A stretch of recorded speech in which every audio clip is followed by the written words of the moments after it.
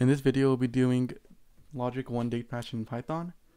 So the question is asking to basically output 2 if the stylishness of you and your date is 8 or more.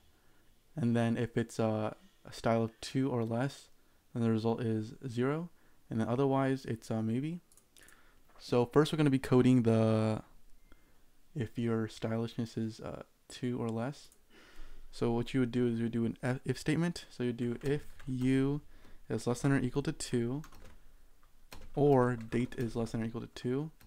So this will trigger if either you or your date has a stylishness of less than 2. And you would just do return 0 since that's what it asks you to do right here. Stylishness of 2 or less, then it's 0. And then you would do an elif statement. Elif u is greater than or equal to 8 or date is greater than or equal to 8.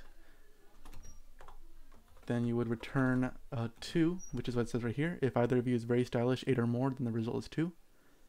And then you would do an else statement, which would just return a 1, which is what it says here. Otherwise, the result is 1, which would be just the else statement.